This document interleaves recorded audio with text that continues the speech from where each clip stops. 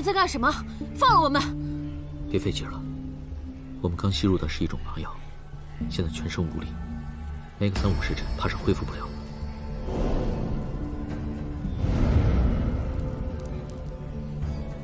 也不知道谢潇怎么样了。他没事，肯定好得很。你还是担心一下自己的小命吧。大人，我看他们的样子是要扒了我们的皮呀。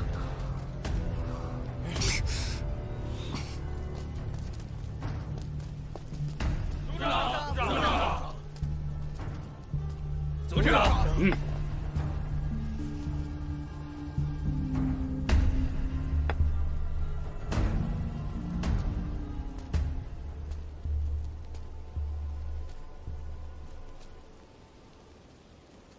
看什么看？再看小爷挖你眼睛！果然是灾星降世啊！这俩人不能。蓝大师，您看怎么处理他们两个？不妨，我呢，现在就做法驱魔。谢大师做法。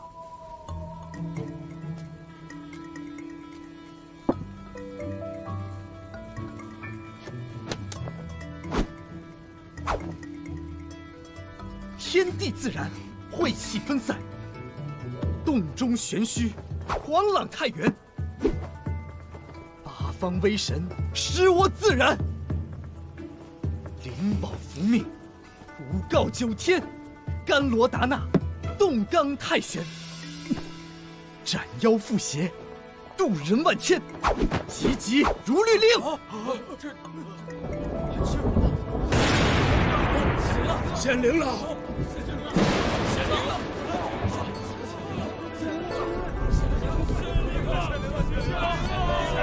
显灵了！显灵了！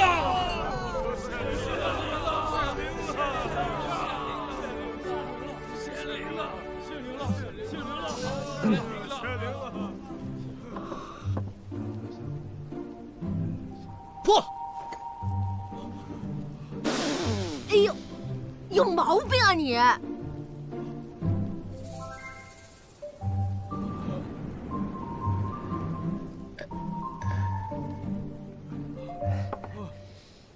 大家放心，灾星呢已经被我给镇压住了，都起来吧。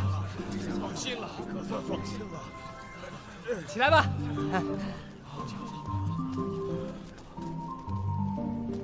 蓝大师，依我看，我若把这两个人，哎，你们别乱来啊！这世道还是有王法的，你们不可以滥用私刑。哼，你们是我10氏一族的灾星，必须铲除，以绝后患。你在说什么？我都听不懂，什么灾星？你怎么能听他忽悠呢？他是个骗子。这位老张，不如先把我们放了，有话好说嘛。石组长，万万不可！这两个灾星不可以轻易放走啊！对不对？不能放！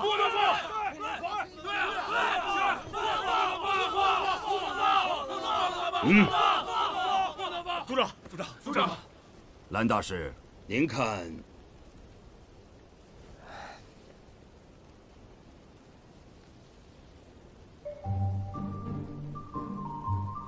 哎呀，不可呀！是这样，这两个人体内的灾星呢，已经被我借助上天之力暂时给封压住了。哦，现在啊，他们就相当于普通人了。如果贸然把他们杀了的话，恐怕会引得上天降怒，降祸于众人啊！这么可怕，那该怎么办？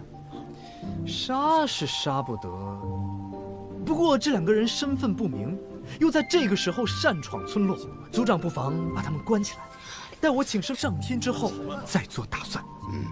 好。来人，把这两个人关进柴房。是。你个臭骗子，死骗子！放开小爷！你放了吧！别吵！你们这群疯子！哎呀，有劳大师了。这里面是事先谈好的，给您的报酬，请大师笑纳。哎，族长，斩妖伏魔，乃是我分内之事。哎，族长要是这么说的话，减麦了。走。哎，对了，之前我建议族长的事情，你不再考虑考虑？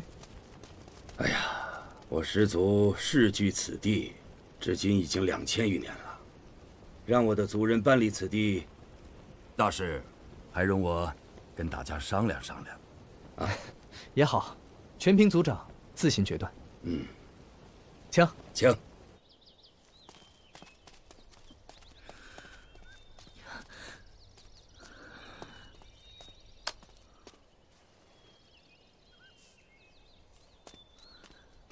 怎么样？这是又找到了一处标记，可是我却看不出来有什么明确的指向性。那现在怎么办啊？他们会不会出事了？哦，都怪我学艺不精，你别担心，他们应该不会有什么事的。哎。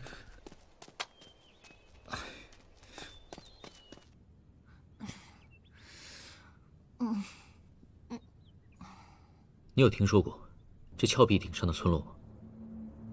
卑职在扬州的地界图上，并未看到此处有标注村落。大人，那帮倭寇也太奇怪了，到了村口就消失了，连脚印都没了。事出反常，必有妖。啊，还有那些狂人是怎么回事？力气怎么那么大，又无痛无觉？练过铁头功的人也未必打得过他们。啊，还有那竹哨声，竹哨掀起，狂人现。大人，您说会不会是那竹哨声在控制狂人？现在龙胆村发生的一切都还是个谜，我也不清楚。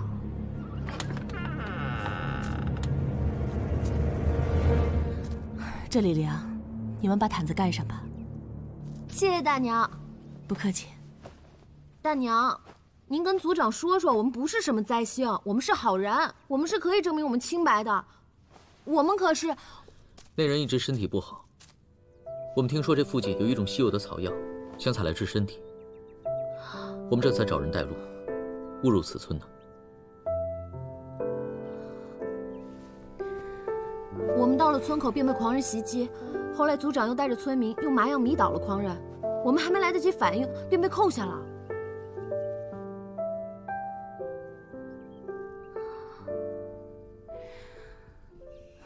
我看你们不是坏人，我虽是族长夫人，可事关全族人的生死，这件事我也没办法。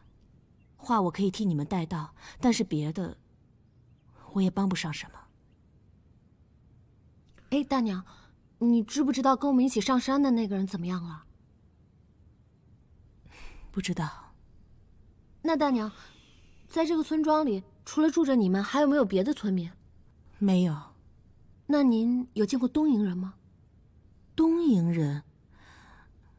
这儿只住着我们村里的人啊。娘，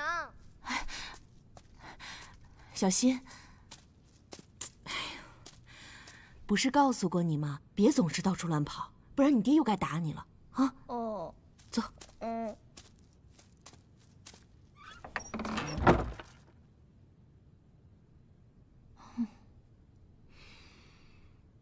那人一直身体不好。大人，刚才您为何要跟我假扮夫妻啊？若是不想说明官家身份，那大可以像我们之前在戏班子里扮义兄妹也行啊。为妻子治病，不希望生命危险采药的有情人，总比逃命的义兄妹来得更让人同情。大人真是狡猾。啊？大人英明。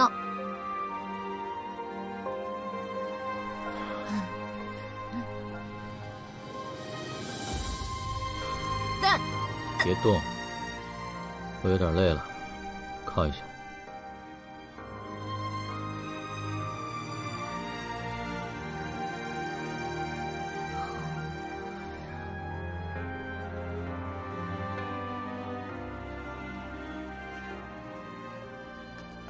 银子一到手，吃饱喝足，晚上开溜。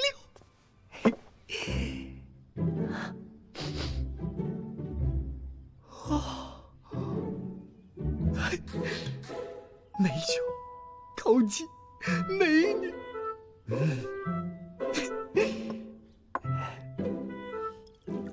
好。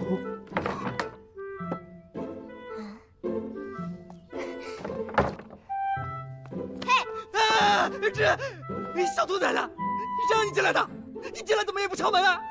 这房子是我们龙胆村的，我为什么不能进来？你个头不高，口气挺大。我可是你爹花大价钱请来的贵客，啊！你对我这么不尊敬，你就不怕你爹打你屁股？不许告诉我爹！嘿，我还就偏告诉你爹。走，跟我找你爹去。哎，你不是方士吗？我爹说了，你们不能喝酒吃肉的。我就说你是个骗子，我要把你偷吃鸡肉的事儿告诉我爹去。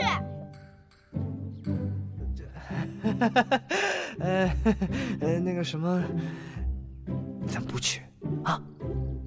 哼！哎呀，一看呐，你就是从来没离开过龙胆村吧？你怎么知道？那是。捉妖之人不能喝酒吃肉，那都是老皇帝了，这规矩也太不人性化了，已经被废除了。嗯，真的？真的。俗话说得好，酒肉穿肠过。只要心中有佛，那就处处是道。我可是一个虔诚的捉妖之人。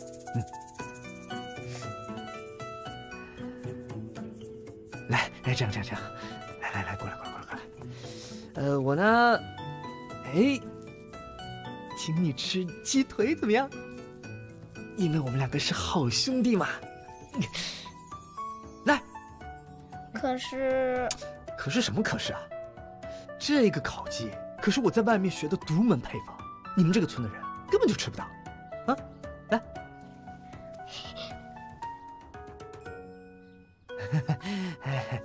那你能给我讲讲外面的故事吗？可以啊。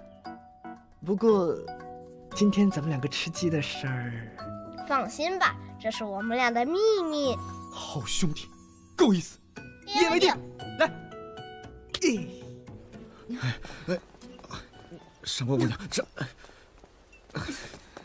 你都喝了一路了，你别再喝了啊！让你管。你喝醉了，你不要再喝了，上官姑娘。还给我！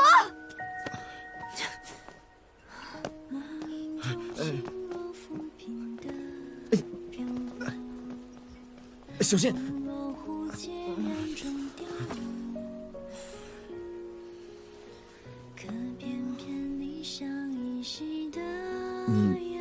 你喝醉了，我送你回家好吗？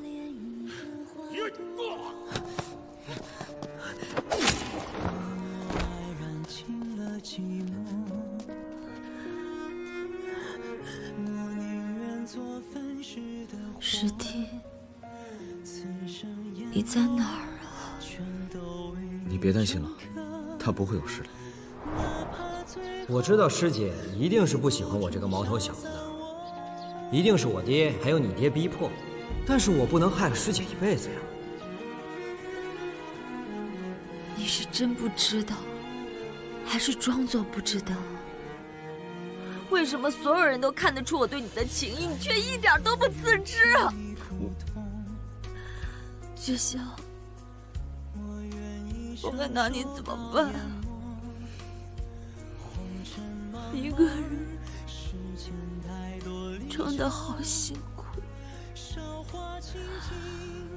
没事，不管以后发生什么，都有我在。辗转多少次蹉跎，余生才修来岁月的真果。你不是的，代替不了的。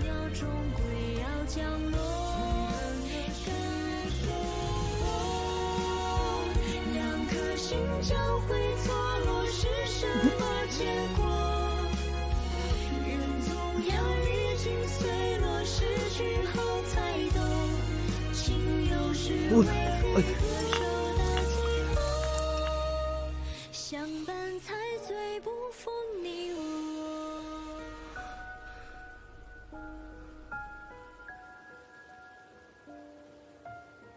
你不是的，代替不了的。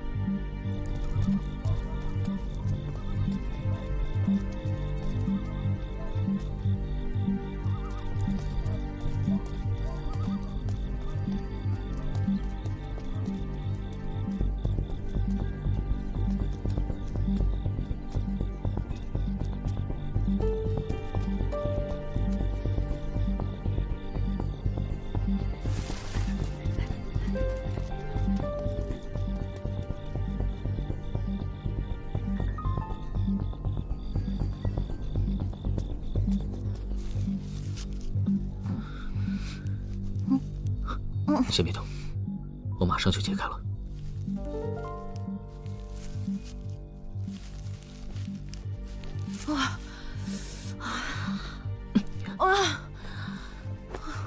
走。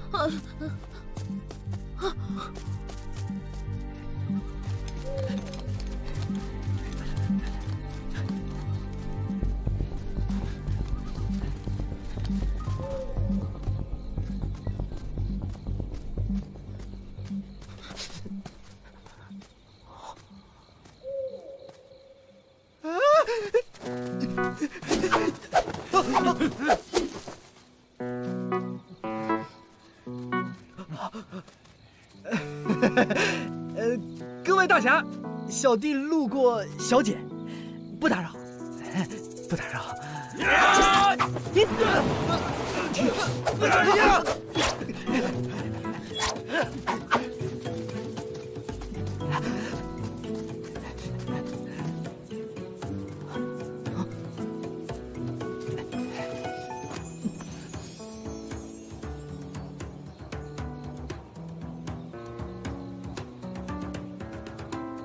这到底是谁干的？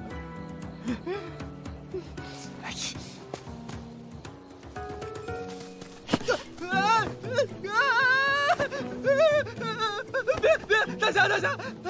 大侠，救救我！那个臭骗子，我们差点被你害死了。大人，您放手，让他自生自灭。别！我不能自生，我也不能自灭。大侠，你救救我！我保证，我以后再也不骗人了。放了你可以，但你要把关于村子所有的事情都告诉我。我说，我什么都说。你快把我拉上去，太高了，我怕高。吓死我了！喂，这藤蹄是你弄断的？冤枉我了吧？我傻呀！我来清寻自己干这种断自己后路的事儿。那你来这干什么？我想跑啊！你想跑？是啊。你别打了！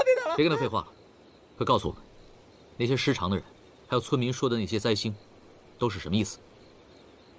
说啊！这个村子呢，是他们石姓人世代隐居的地方。就在半年前，村里接连发生怪事，这村民啊，一个个突然都得了怪病，先是身体不舒服，紧接着突然变得力大无穷，见人就打。哎呀，村民因此也死伤了不少，他们也是没办法嘛，所以就把这些发狂的人都给赶出村子了。为什么会这样？我也不知道啊。他们找了好多大夫来看，但是都看不出个所以然了，以为是中了邪，这不才请我来做法的吗？所以你就跟他们说是灾星作祟。我也就是随口那么一说嘛。你随口一说，我们差点都没命了。我本来也是想救你们的嘛，那谁让你当着那么多村民的面说我是骗子？那我还不给你点厉害看看？你再说，你知不知道你胡说八道、信口开河、草菅人命？还灾星！我看你才是那个灾星！行了，别打了，算我不是，行了吧？不过我可好心告诫你们啊，我说的也不全都是假的。我发现这个村子杀气极重，待久了肯定会有血光之灾的。血光之灾？啊！哎呀，你别看我是个半吊子，我也是个正经方士啊。我是真的根据卦象上看，这个地方煞气太重了，待久了，要不是藤梯断了，我现在早就走了。你是怕被人揭穿了，走不了了吧？那灾星呢？灾星，哎呀，我是根据阴阳风水八卦测出来的嘛。那从卦象上看，这个地方确实是被灾星所占了嘛。还在胡说八道？我没胡说八道啊。你在这个村子待了多久？1个多月吧。那你有见过除了村民以外的其他人吗？除了失足人，没见过其他人。哦，对了，刚才，就在刚才，我不是想，反正赏金也拿到了，该溜就溜了嘛。谁知道我一出村口，就看见好几个黑衣人鬼鬼祟祟的往那密林里跑。也是怪我好奇心太重了，我就跟进去看了看。谁知道，好家伙，一进去那4、5、6、7、8个黑衣人拿这么长的刀对着我，要不是我聪明，哎呦，我这会儿。你在哪儿见到他们？就在后面那片林子。哦，对了，当时他们手上好像还拖着什么人。什么人？我都说了是什么人，我哪知道是什么人？会不会是谢霄？谁？带我们去看看。别！那片林子那么危险，天都快亮了，我们天亮了以后再去吧。我不去。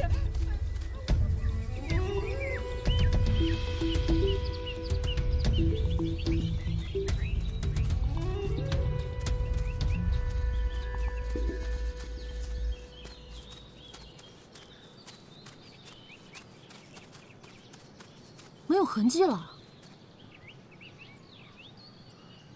那就无法判定是不是谢霄。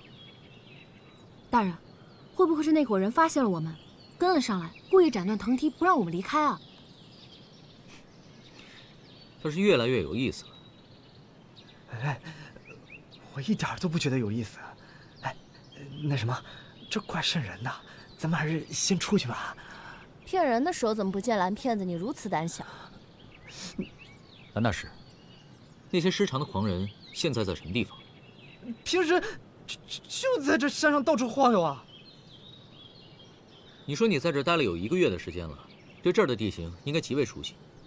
那你知不知道还有什么其他的路可以下山？我也不能什么都知道。你可别想溜啊！我告诉你，你要是不带我们去寻路，我就把你骗人的勾当全说出去。哦，你说他们就信了？那村民现在对我可是盲目崇拜。哎呦，就你那点江湖小骗术，你骗那些渔民也就罢了，骗小爷我。那天那个法事，你就是掐算过天气状况，故意而为之的，是吧？说吧，还有什么把戏啊？通通使出来，小爷都给你破。好了，天都已经亮了，村民们发现我们不在，一定会想办法把我们抓回去的。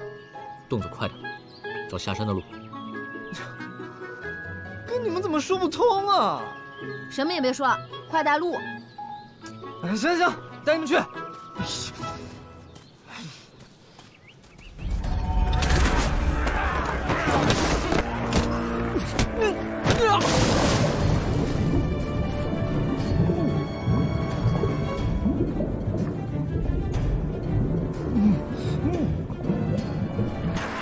看，原来你们这帮兔崽子不敢下水啊！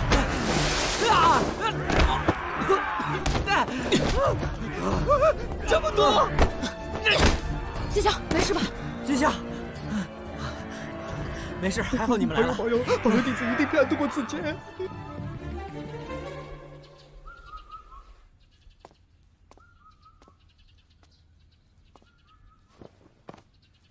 月儿，爹，您的药煎好了。他们3个还是一点消息都没有吗？是，我们把芦苇荡附近都翻遍了，还是没有找到他们。早知道，当初应该拦着他们。我担心。爹，您安心养腿吧。陆大人武艺高强，谢霄也是练家子，有他们保护金夏，一定会没事的。但愿如此吧。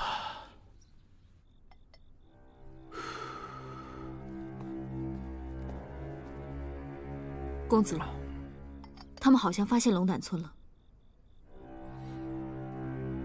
发现个村子倒是无碍，可有查到别的？不清楚。但是他们是跟着大当家的人去的，万一被他们发现我们和……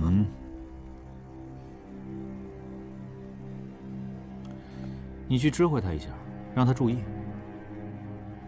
实在不行，该解决的就解决了吧。是。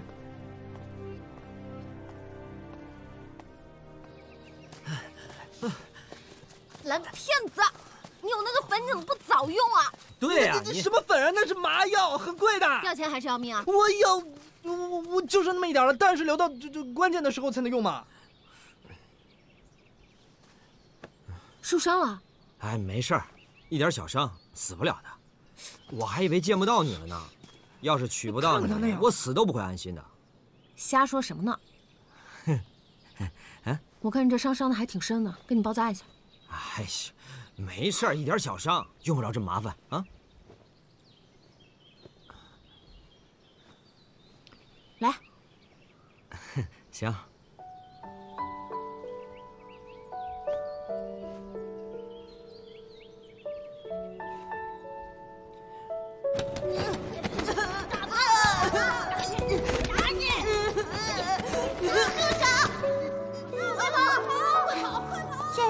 起来！你脸肿了，疼！你手也受伤了。别动，我给你包扎。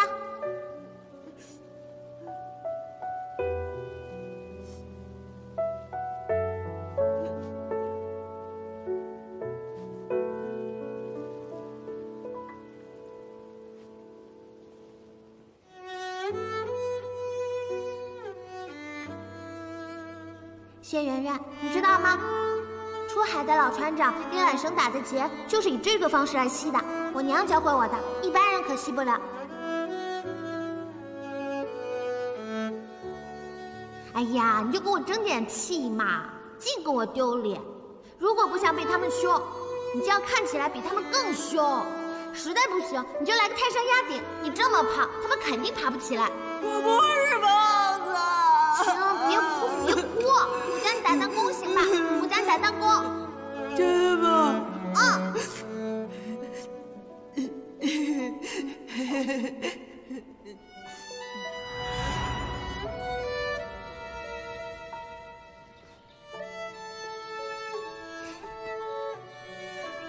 好了。袁大侠，你还记得这个结吗？当然记得了，小时候老给你包，整个头都绑在那儿，有个大蝴蝶结。好了，别浪费时间了，此地不宜久留。就是。你着什么急呀？没看到我跟金夏在说话吗？蓝大师，这里有没有什么可以安全躲避的地方？那我得想想。你这个骗子当的，不可能不给自己留后路吧？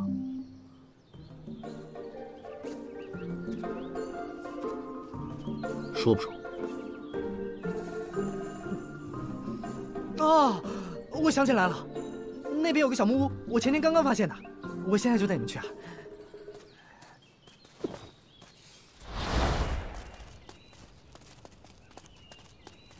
那，就这儿了。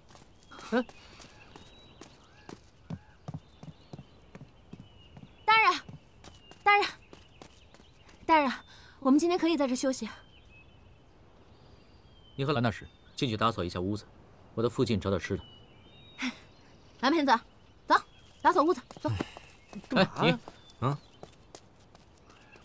跟我一块儿去。我不去，我受伤了。你不是说这个伤对你来说不算什么吗？怎么，现在感觉到疼了？金夏，你想吃什么呀？野鸡还是野兔啊？我去给你打。野鸡。好。哎，算了，也不一定能打到，你就摘几个果子吧。快去快回。行，等着。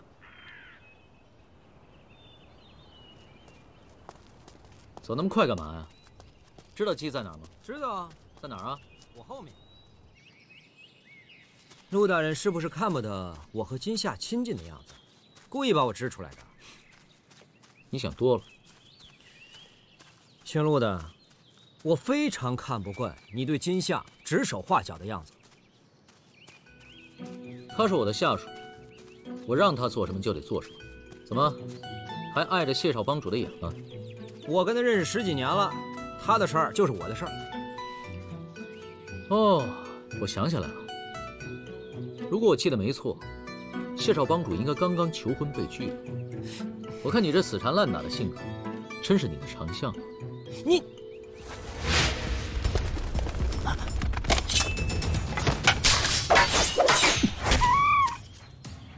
哇！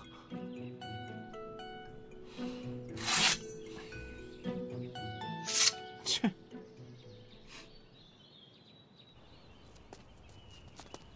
你们回来了！哇，谢圆圆厉害了呀！说打野鸡还真打了一只野鸡回来。怎么了？夸你还不开心？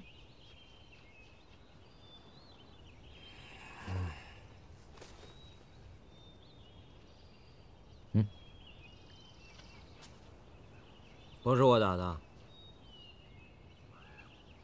哦，原来是大人的手笔啊！我就说嘛，看看这只鸡，出血量极少，一看就是瞬间毙命，死前都没遭受什么罪。大人，好功夫啊！行了，别拍马屁了，大家都饿了。大人，卑职现在去准备准备，您等着吃就行了。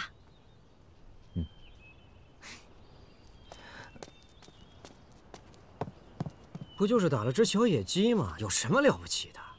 明天老子就打一只更大的回来。好啊，那明天就等谢少帮主打回来一只更大的野鸡。哼，我等着。金夏，我来帮你一起做野鸡。这两个大男人争风吃醋，戏也不比女人少。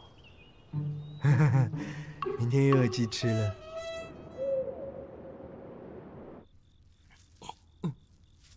来，谢了。大人，您先吃。哎，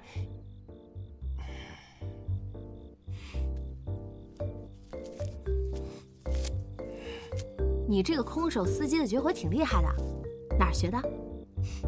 这条腿不准给他了啊！哎呀，谢了。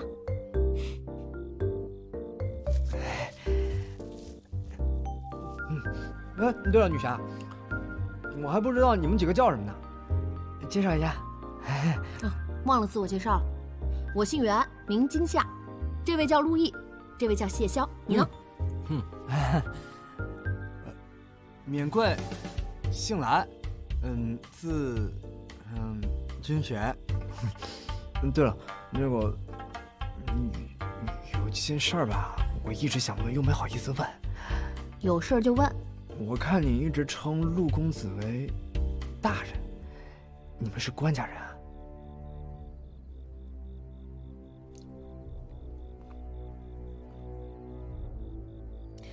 到这份上，我也不妨告诉你，我们的确是官家人，我们来这儿是为了查案。难怪。难怪什么？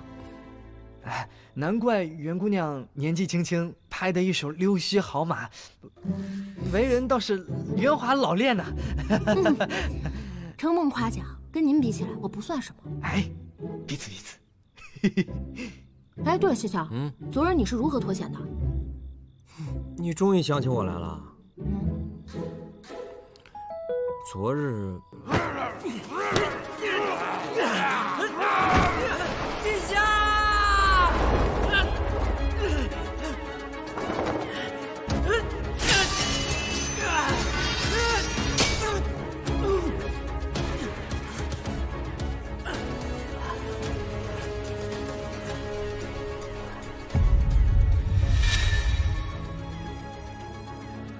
还好我当时反应快，要不然真的是很危险。那个时候啊，吹过来一阵风，把我吹的是摇摇欲坠，摇摇欲坠。在那个时候，我心里只有一个信念支撑着我，那个信念，那就是今夏。说重点。后来我轻而易举的就爬到了上面。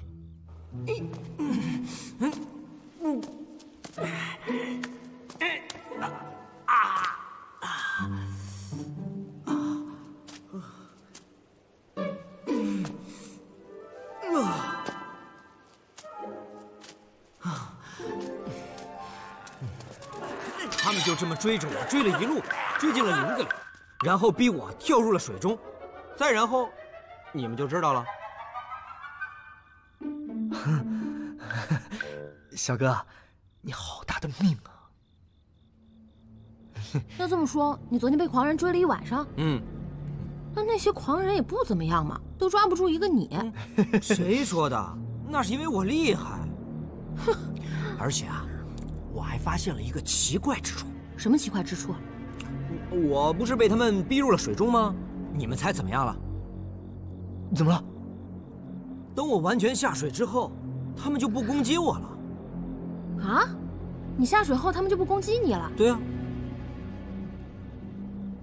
这些失常的狂人彼此之间不会攻击，但如果真的是疯癫，应该不分敌我。是啊，这是挺奇怪的。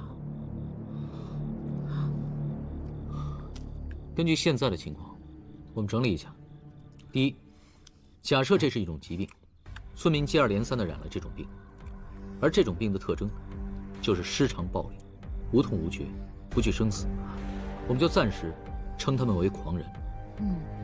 第二，这些狂人彼此之间不攻击，他们只攻击那些没有染病的正常人。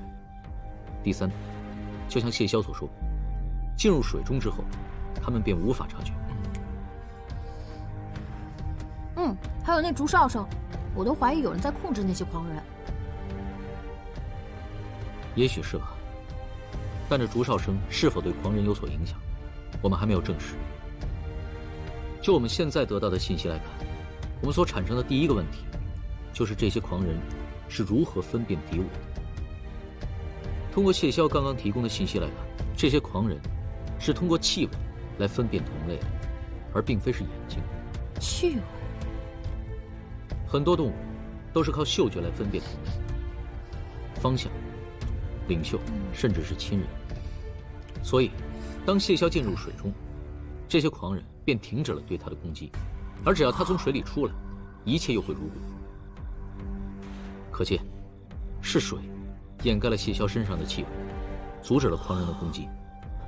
所以啊，他们不彼此攻击，完全是因为气味的关系。那这是一种什么气味呢？这种病非常的怪异，我也从来没有听说过。我走南闯北，闻所未闻。更让人奇怪的是，在这隐世的悬崖村子里，不仅有石姓族人，还有其他人，但这些石姓族人并不知道这件事的存在。是那帮倭寇。自从我们上来之后，便再也没有见过他们。现在藤条又被斩断了，这件事绝对没有那么简单。不是，你们等会儿，倭寇？什么倭寇啊？不会是昨天晚上我碰见的那几个鬼鬼祟祟的人吧？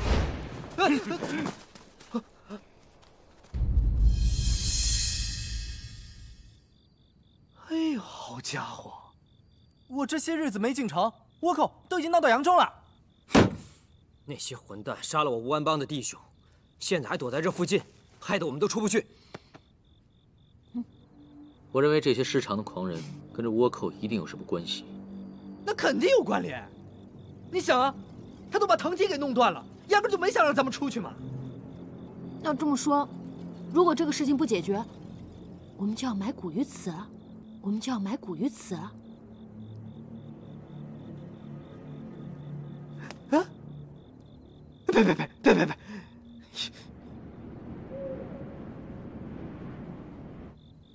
真相，真相，真相，真相，真相，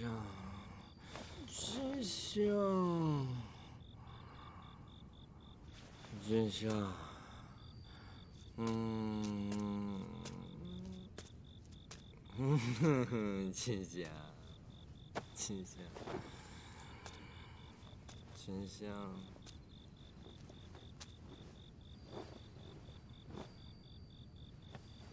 真相，真相。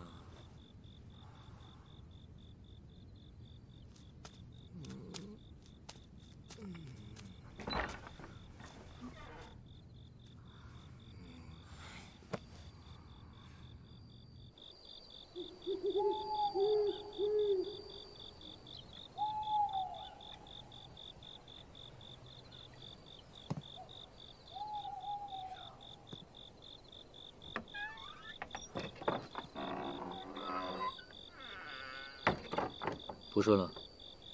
哦，睡不着了，里边太吵了。大人，您在睹物思人？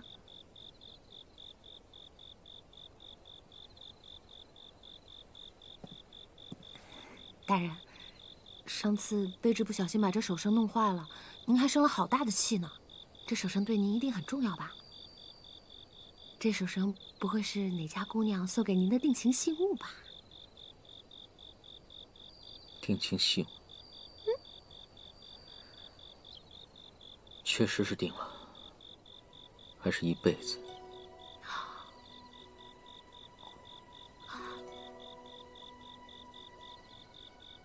不过此情，并非是男女之情，而是血浓于水，无法斩断的血脉之情。小的时候，娘亲经常会给我弹《桃夭亭》。有一天晚上，父亲特意早归来陪我们一起赏菊。那一天，我特别的开心。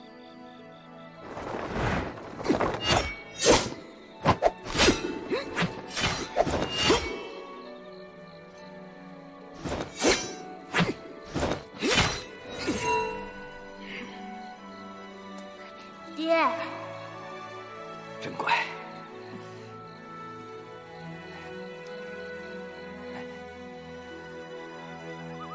只是没想到，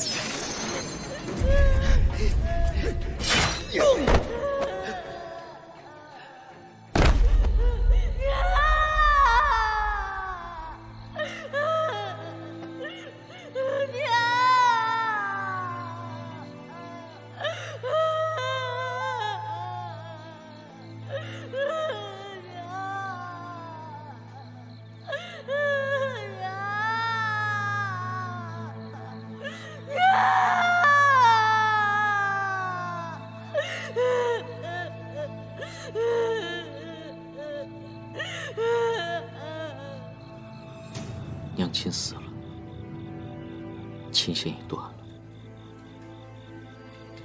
我就一直把这染着娘亲血的琴弦带在身上，就当是个念想吧。对不起啊，我不知道。没事。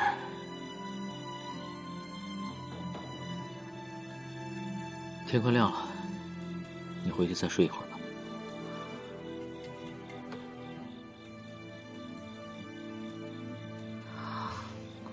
嗯。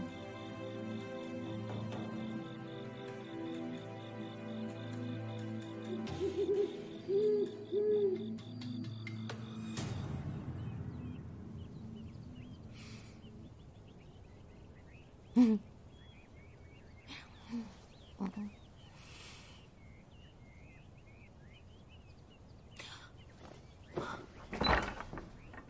大人，去哪儿了？你醒了？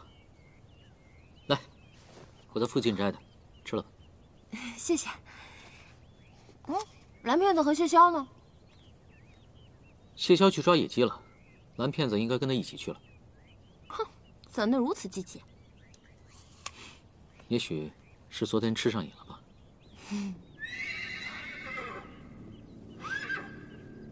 这崖顶上为何会有马？去看看。走。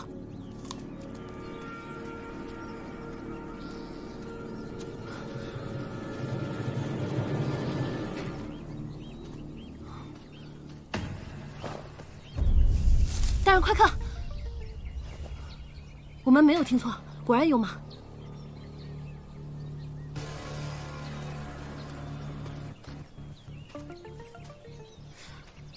怎么到这儿就没了？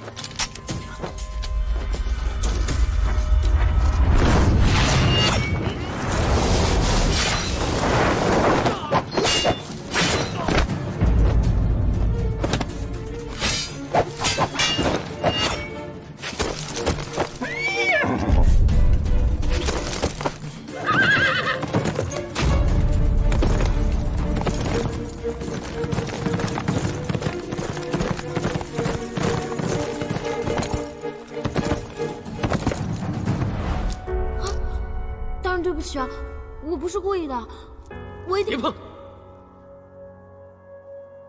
娘亲死了，琴弦也断了，我就一直把这染着娘亲血的琴弦带在身上，就当是个念想吧。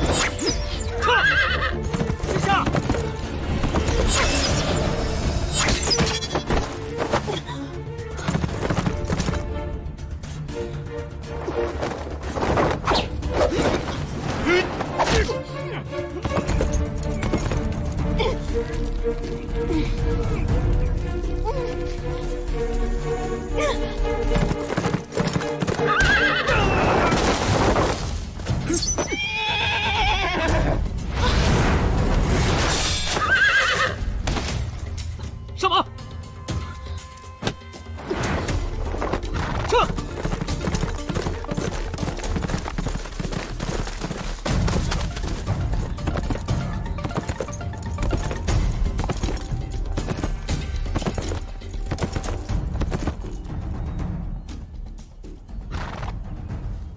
大人，这么重要的东西，可不能再丢了。接着。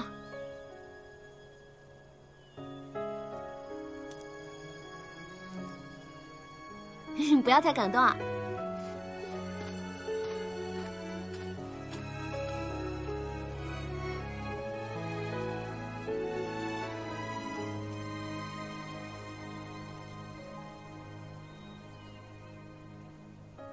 云随风翻涌，心流转心动，满天姹紫嫣红。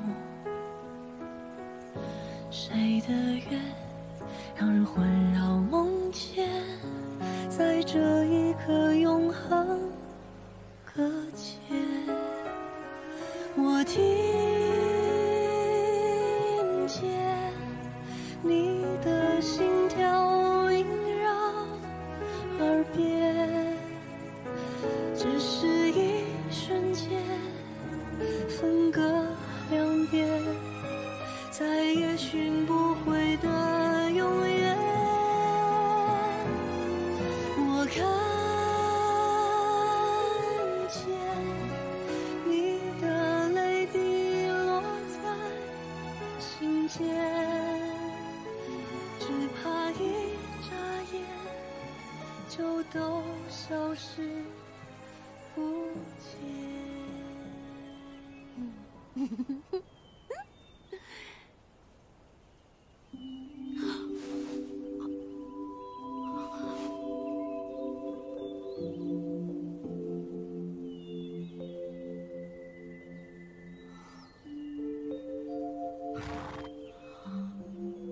袁今夏，你疯了吧？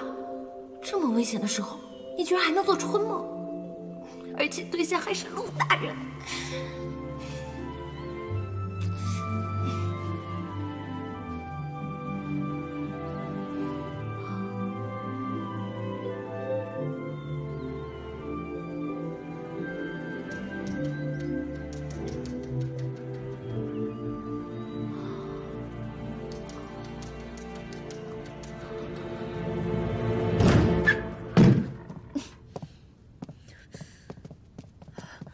小飞，少帮主人呢？堂主，对不住了，他们抓走了我的娘亲，我也是被逼的。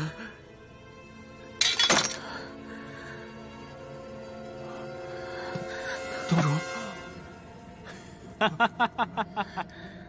上官堂主，我们又见面了。 董其胜，董某也是怜香惜玉之人，这软骨散对身体无碍。董家水寨3番5次挑衅我帮，现又设计陷害我，你们究竟想干什么？什么挑衅？上官堂主言重了。董某前几日啊，刚好遇到一个西域的厨娘，我就思量着，堂主肯定没有尝过这西域的美味。 所以今日啊，特邀堂主去我董家水寨一趟，一起来尝一尝，这西域厨娘的手艺和这江南厨娘的手艺到底有何不同？哼，邀请，你就是这么邀请人的吗？上官堂主威名在外，董某脸皮薄啊，怕你直接把我给拒绝了。我思前想后啊，才想出这么个主意。请上官堂主。是。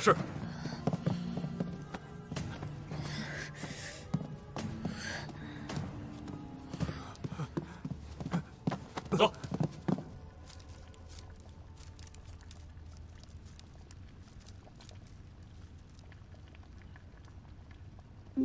是真不知道，还是装作不知道？为什么所有人都看得出我对你的情谊，你却一点都不自知啊？学校，我该拿你怎么办啊？一个人撑得好辛苦。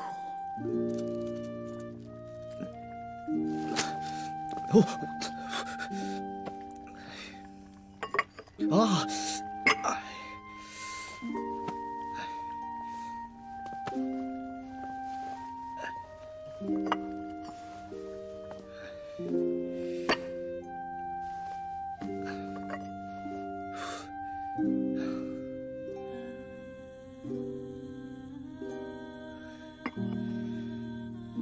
真担心上官姑娘，不行，我得去看看她。哎，这哪来的马呀？哎呀，说来话长，赶快收拾一下，离开这吧。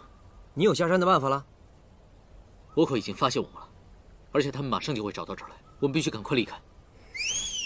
听，又是竹哨声。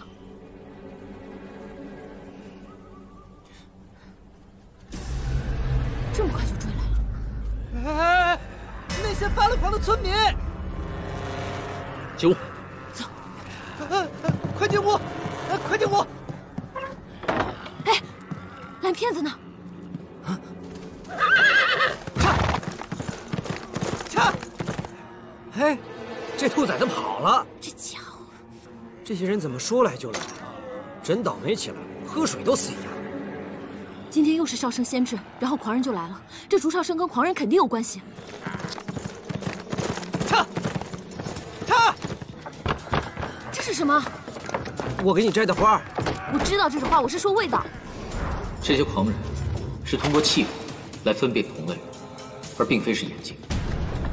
大人，我知道他们身上是什么味道了。别敲了，我给你插上。哎呀，插进去。自己来。谢谢。哎，你给我插上。啊，好。我们试试。试试。我来，给我。嘿。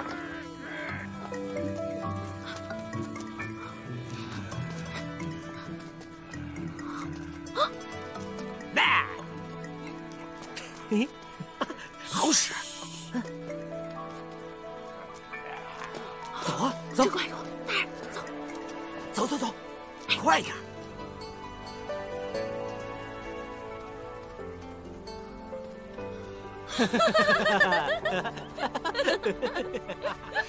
我跟你们说啊，今天这事儿太丢人了，谁都不准说出去啊！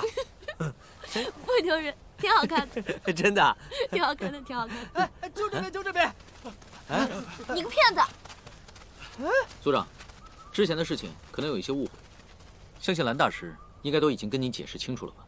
啊，蓝大师都和我们说清楚了。说清楚了。你们不是在想，之前多有得罪了。这外边很危险，有什么话还是先请三位跟我们回村子再说吧。啊，请。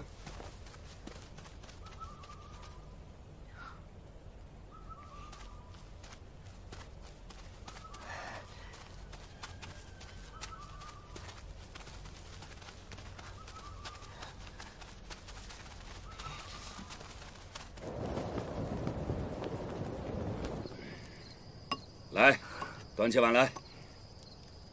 之前对三位多有得罪，啊，我在这里给三位赔个不是了。来，干了！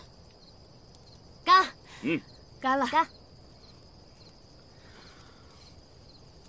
来，马上！好酒。哼。哎，蓝大师呢？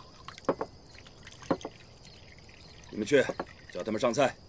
是。蓝大师身体有所不适，啊，在后院歇息了。来，满上。来，接着喝，来干。来。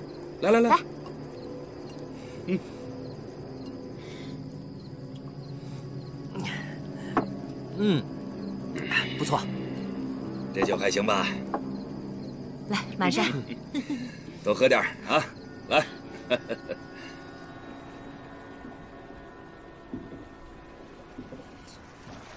上官堂主，你看，这可是刚满2个月的小羔羊，直接扒了皮，放在沸腾的油锅中一溜，然后上炭火烤，再撒上西域特有的香料，吃上一口，酥嫩无皮，肥而不腻。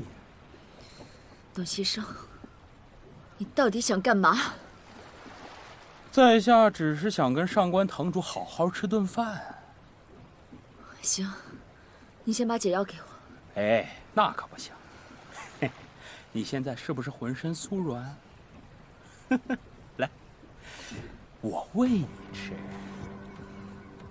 哎。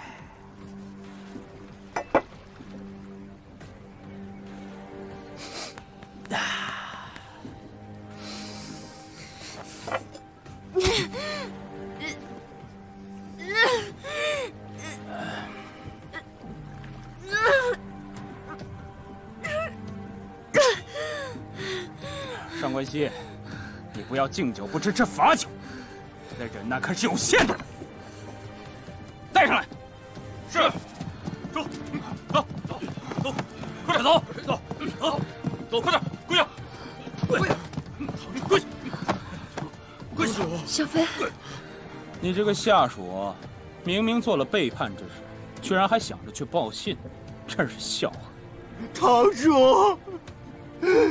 是我对不起你，董先生，你放了他们。跟了我，不仅仅是一个堂主，这整个董家水寨，全都归你指挥。你想得美！那就看看我想的美不美。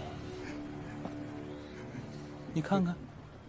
你如果再不乖乖的话，我就一点一点折磨他们。我倒要看看你这个武安帮朱雀堂堂主为自己的弟兄能忍到什么地步。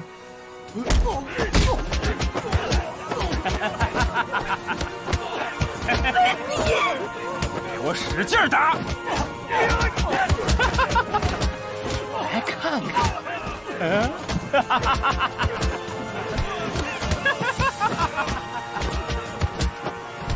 来人，把这个小美人儿给我抬到舱里去。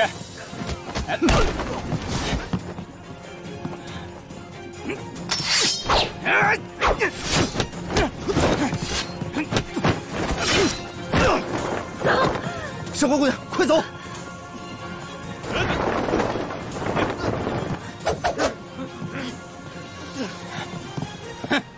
当我董家水寨是你们想来就来、想走就走的吗？笑话！慢点，袁姑娘。你们是在讲真话？别摔着，别摔着啊！我们到了，袁姑娘。今天晚上你就住这儿啊。来，上楼。谢谢。小心，小心哈！哎呦，看脚下啊！哎呦，我就住这儿。哎呦，哎呦。不好意思，我喝的有点多，想吐。没事吧？想吐。喝的太多了。我想睡觉。那你进屋休息，我不打扰你了啊。那你也早点休息啊。好，好，慢点。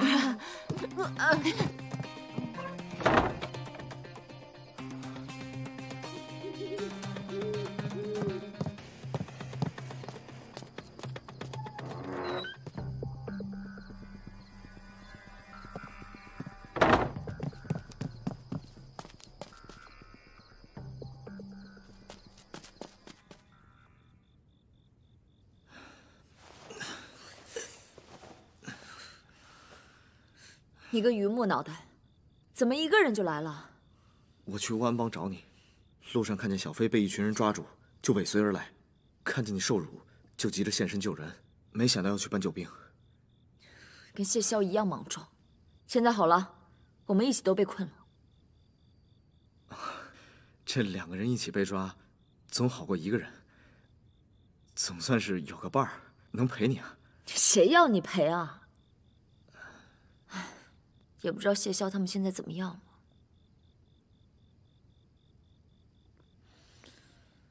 有时候，我真羡慕谢潇，天天有人惦记着。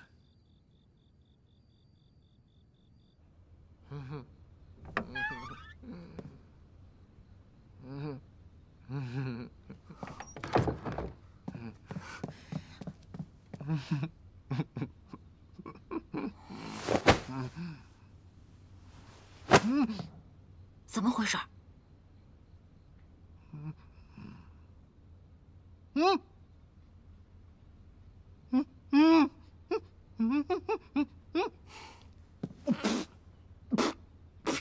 方才吃饭的时候，我跟组长提起你，我就看他神情有异。果然，袁姑娘料事如神，机敏过人，冰雪聪明，落落大方。来，先帮我把绳子剪了啊！蓝大师神力通天，溜得也快，这区区几根麻绳，怎么难得住你呀？不通天，不通天。我当时骑马逃跑，那是为了赶回村子里，让族人带人去救你们。是吗？啊！我跟他说，我请示过神灵了，要想保村子平安呢，就必须把你们几个带回来。所以他就来救我们了。你以为呢？他们马上就带人去救你们了。那什么，你能不能先把我扶起来？躺着说话挺累的。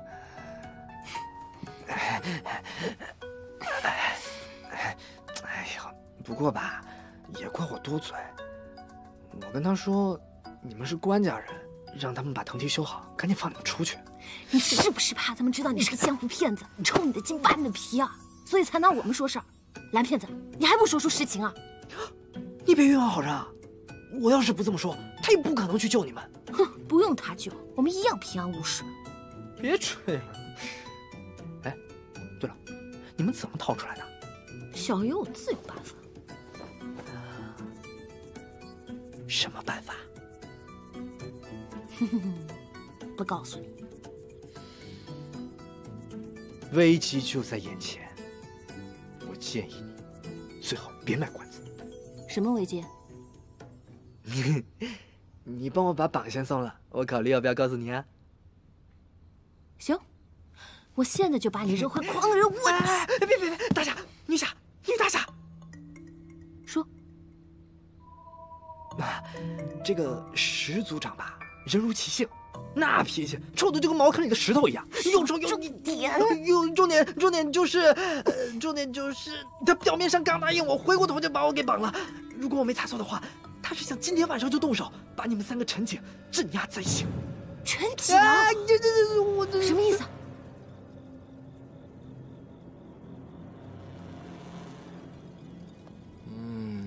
袁大香，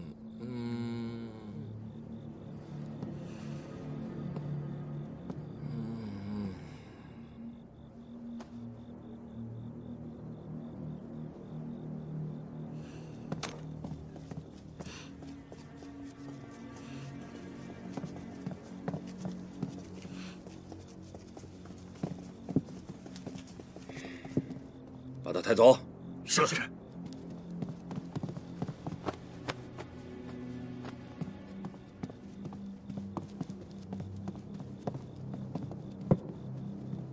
组长，另外2个人都不见了。去找。是。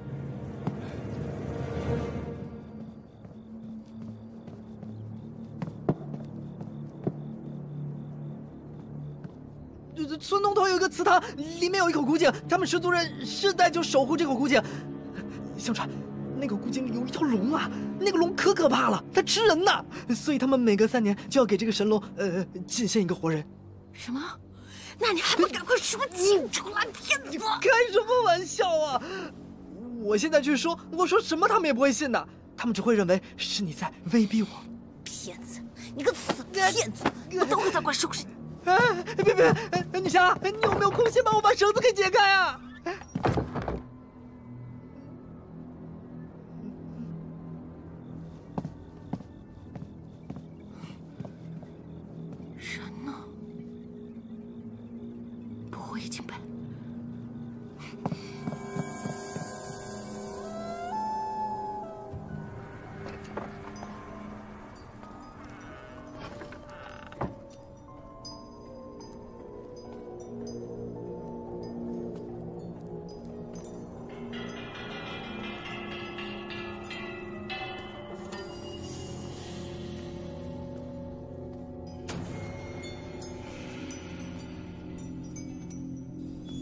村东头有一个祠堂，里面有一口古井，他们每隔3年就要给这个神龙进献一个活人。糟糕，来迟一步。大人，谢兄，你们在里面吗？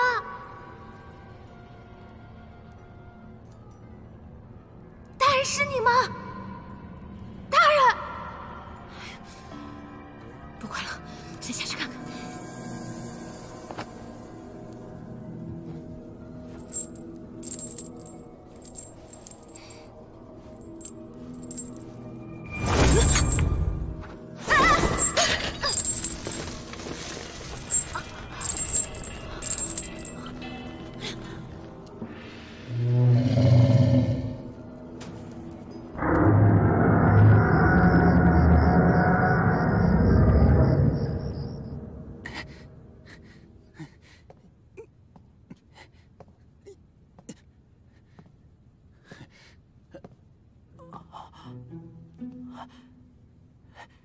太好了，你没死啊！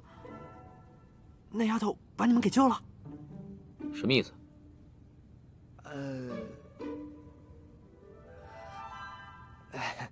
刚来到这个村子的时候，发现了一个祭拜的祠堂，里面有一口古井。他们氏族人世代就守护这口古井。哦，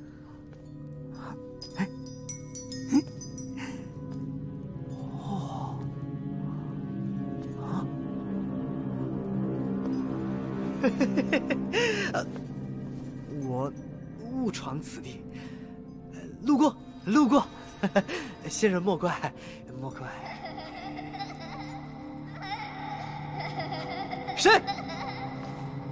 谁在那儿笑呢？别装神弄鬼啊！我可不怕。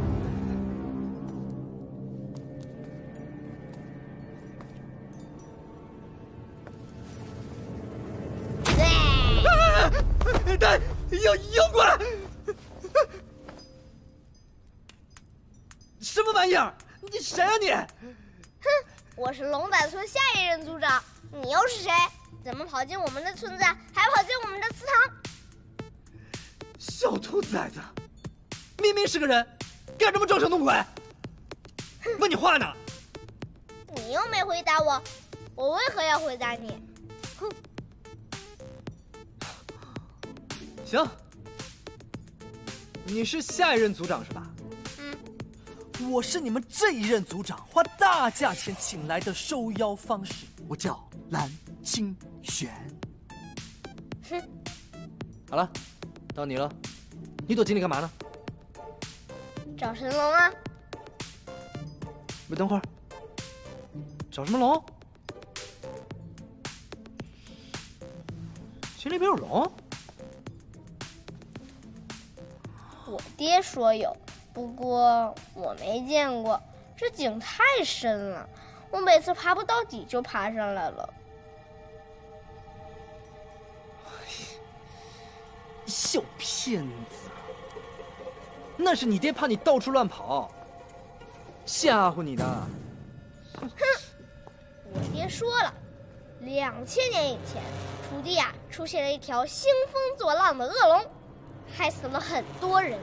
当时的楚王派了几名巫师来降服恶龙，其中就有我们石家先祖。我们石家族人已经在这里生活了2000多年了，就是为了看守这井里的龙。我爹说，每3年我们都要向神龙敬献一个活人。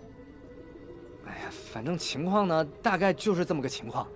哎，我也不是故意的。那我也没想到事情会发展到现在这个局面啊！你跟金夏说，我们会被陈请。啊！哎！怎么1个2个都这样？就不能先替我松个绑吗？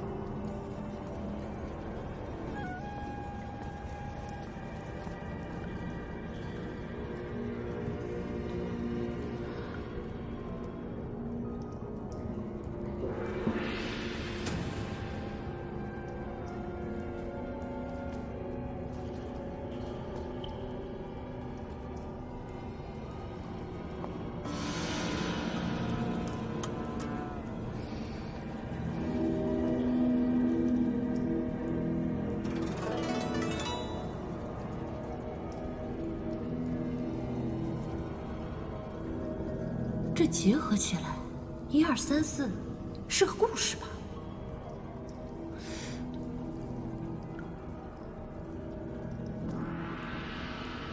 这壁画线条凌厉，风格粗犷，倒不似晋朝之物，看起来还挺值钱的。去，想什么呢？先找人要钱。哎呀，陆大人和谢萧到底被弄到哪儿去了呀？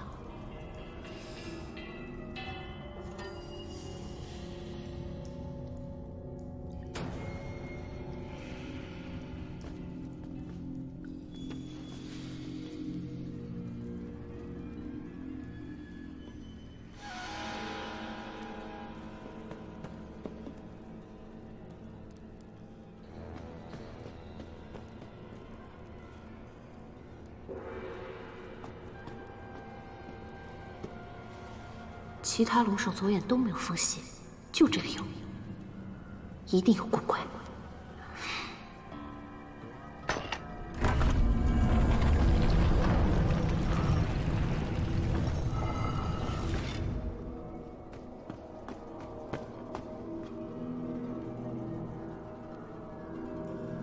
陆大人，谢萧，陆大人。谢萧，陆大人，谢萧，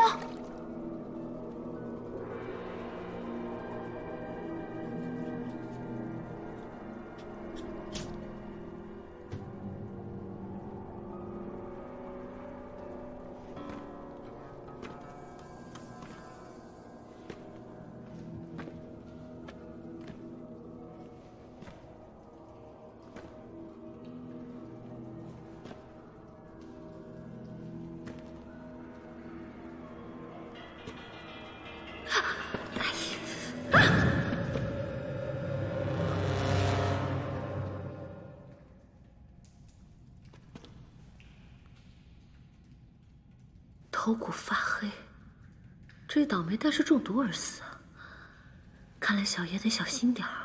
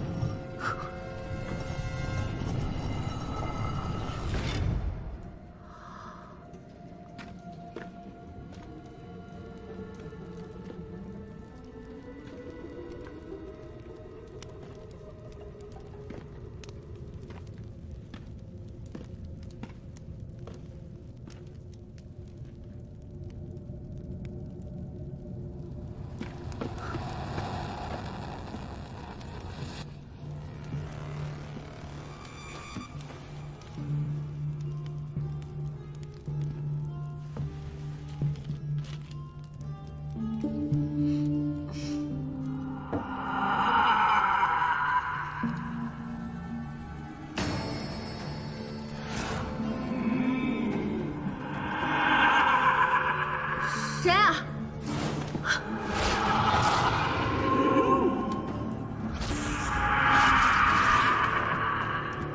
你别疑神疑鬼的，给他出来！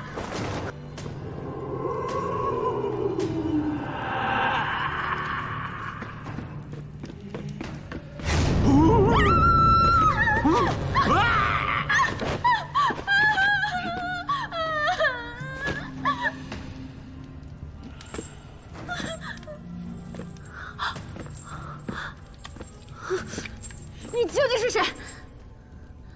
小丫头，真没礼貌。你到底是什么人？还有，这下面为什么会是这样？想问问题，就一个一个的问，一下问那么多，你让老夫回答你哪一个？还有，先把你手上的东西收了。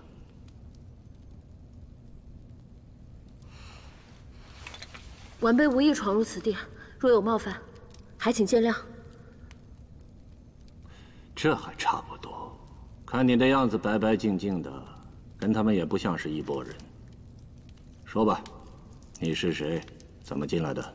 他们，晚辈是从外地来到龙胆村，我的2个朋友不见了，听说是被人陈井，我就下来看一看。前辈，您可有看见2名男子？并没有。没有？可是我刚刚在井口叫唤的时候，明明听见下面有呜呜的回应啊！您笑什么？听说过锁龙井吗？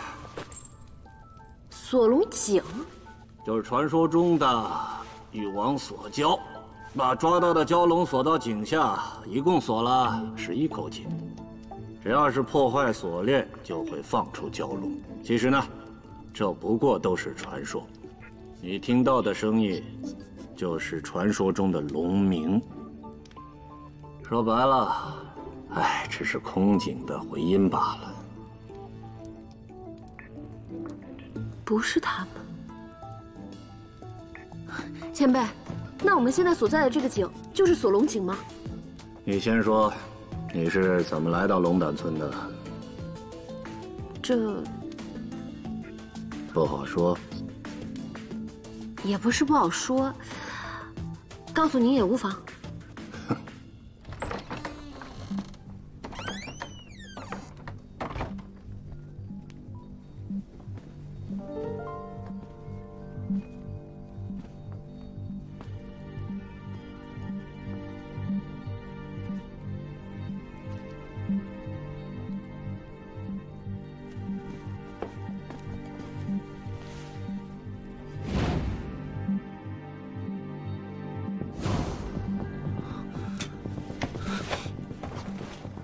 原来如此。前辈，您在这里多久了？掐指一算，1年光景吧。怎么称呼您？你看我像什么？您像……我要是说了，您不能生气啊。那我得看看你说的是什么，我再考虑考虑我生不生气。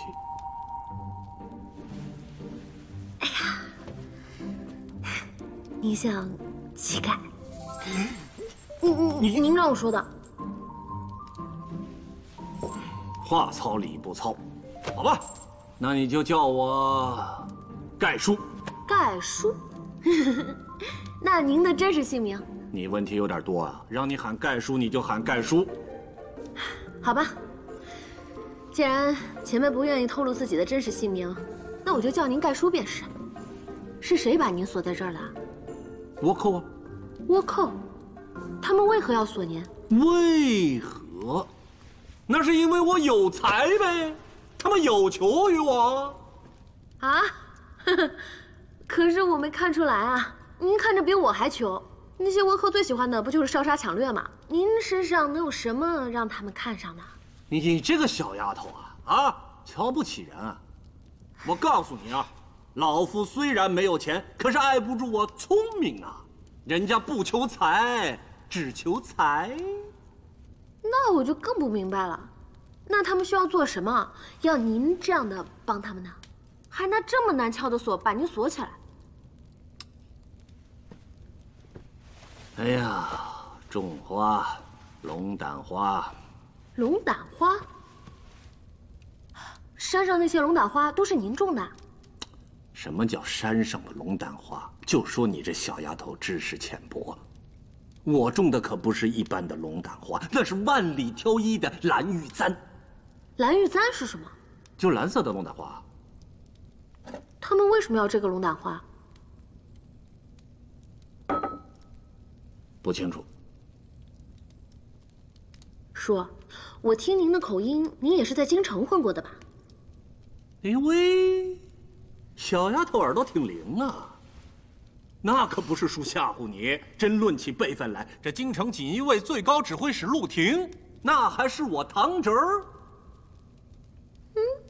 这就巧了。哎，叔，我看了一下，我身上没有带工具，这链子我解不开。哎呀，丫头啊，你的心意我领了啊。我要是能逃走啊，早就走了。你刚刚来的那个地方，就是那些倭寇给我送吃的、送酒的路线。你赶紧走吧，别被他们给抓了。叔，您放心，我出去一定想办法回来救您。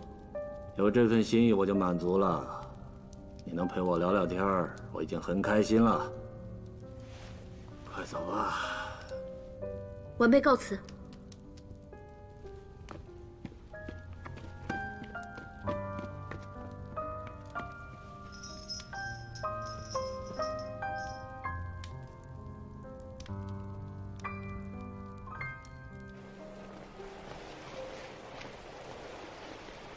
唉，帮里现在肯定没有人知道我们被困了。救兵一时半会儿是来不了了。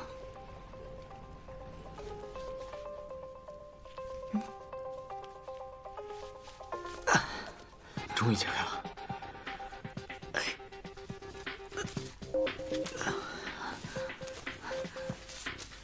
之前金夏逼着我学的，没想到现在还派上用场了。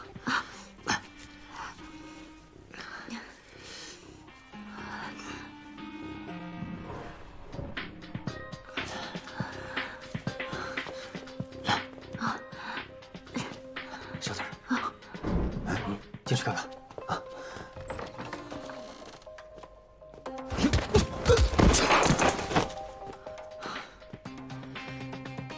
走。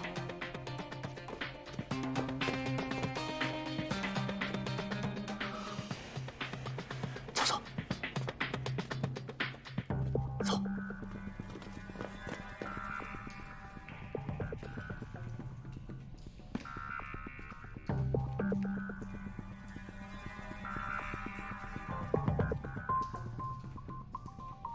没想到堂堂陆大人，竟然还有个落难至此的爷爷。我得赶紧找到他俩，等救出了大人的爷爷，这人气我可赚大了。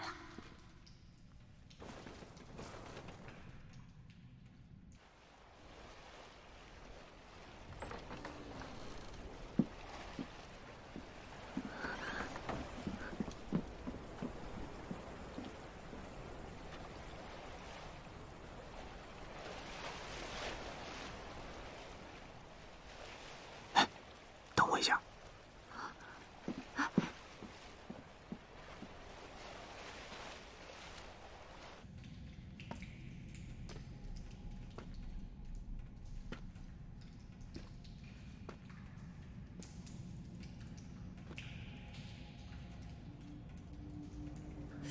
你这样直勾勾的盯着我，怪吓人的，得罪了。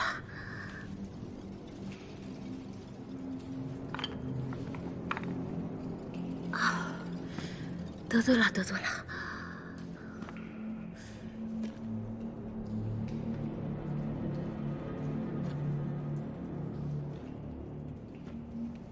哎呦，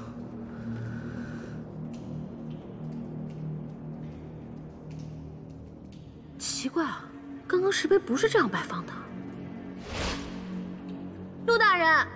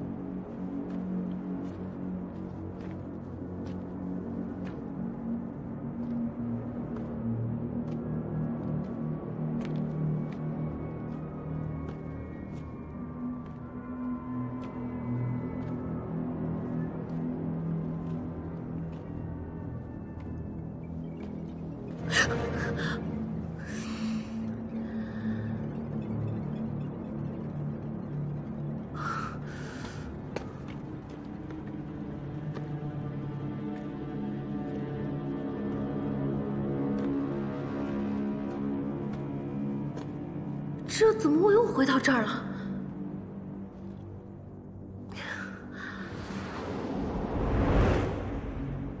天啊！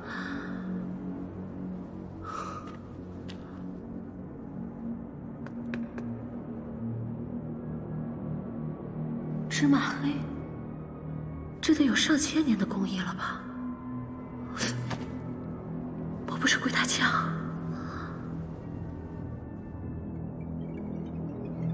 不要自己吓自己，不要自己吓自己。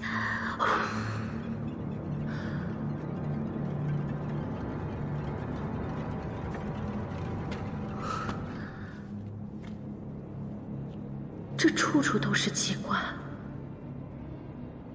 这么庞大的一个机关，是谁设的呢？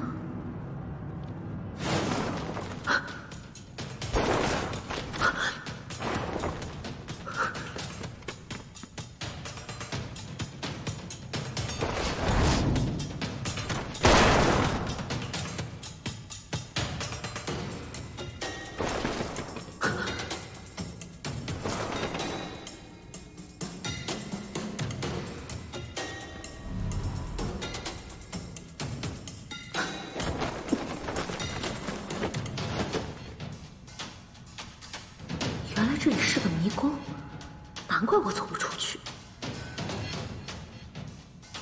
大人说过，东瀛美术中有一隐身术，能极好的隐蔽身形。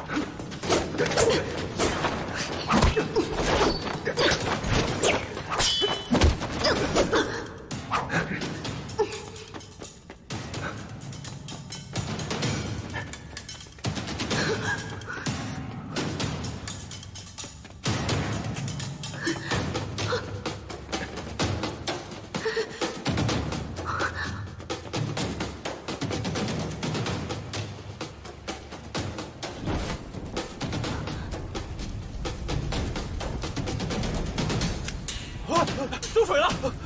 快，走水了！走水了！快救我！快救我！再叫几个人！快！来！走水了！救我呀！你还挺有办法呀！都是跟金夏学的。走吧，走，快走！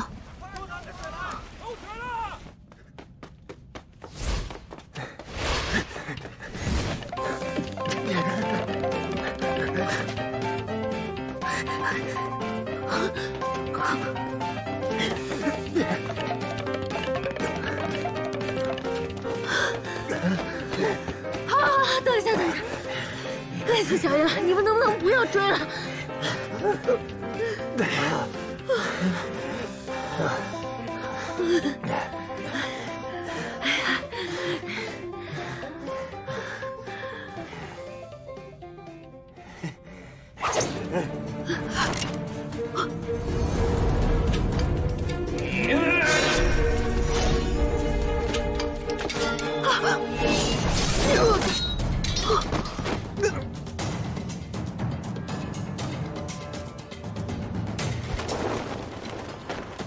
大人，您怎么在这儿？你说呢？以后做事情之前，最好想清楚。你知道你这样冒冒失失的，给我添了多少麻烦？对不起，大人，我也是担心您跟谢霄的安危。我听那个蓝骗子说，族长要将我们沉井，我找不到你们，我一时情急就……所以你就一时情急，闯了祠堂，跳了井。我哪有那么傻？跳井，我本来是想顺着那个铁链子下来的，可是没想到一不小心就摔下来了。哎，不对，大人怎么知道我在这儿？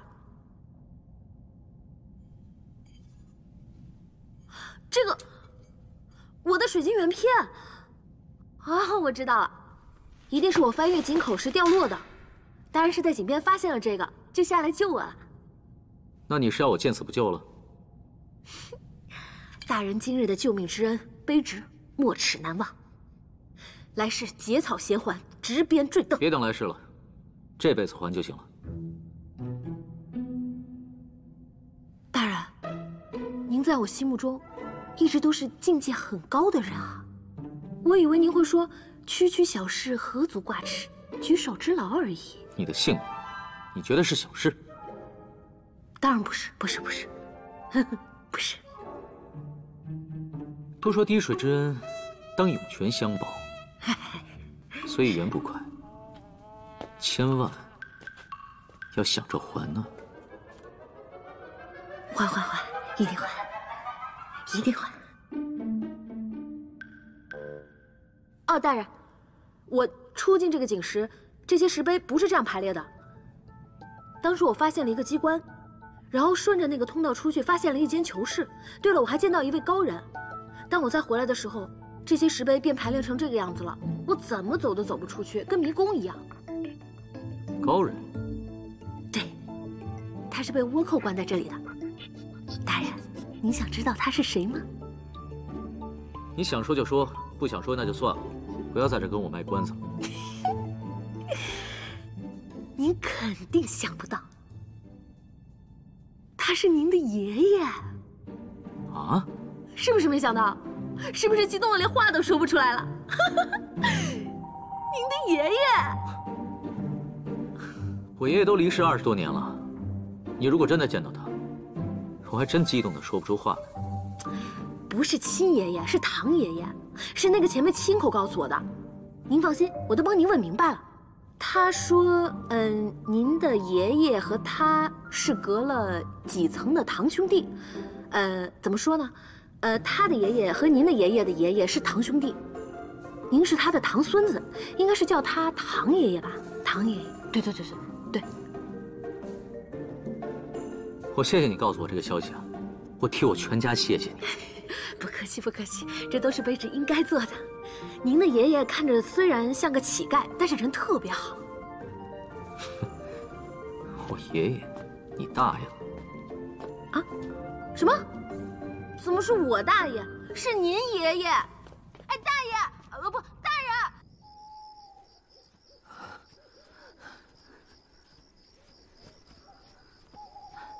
人！小心！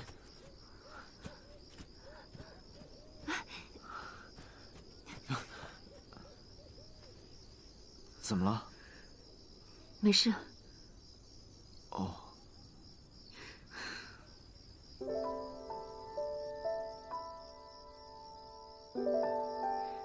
杨月，啊，你能不能别那么直勾勾的盯着我？哦，好。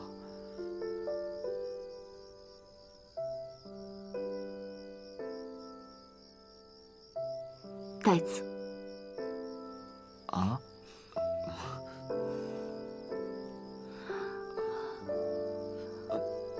你怎么了？不舒服啊？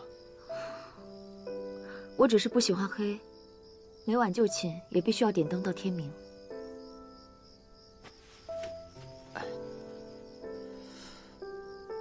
哎，你等我一下。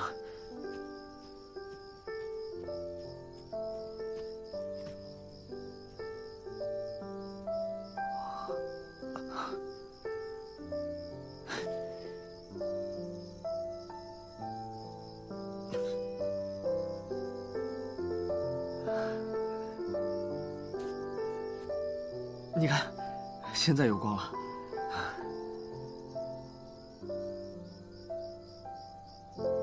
现在有光，你不怕了吧？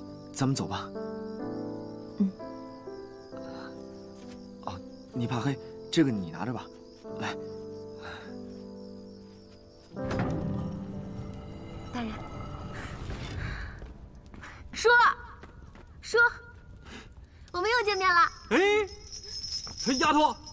嘿，挺守信用啊！啊，那是当然了，我袁今夏从来都是说一不二的。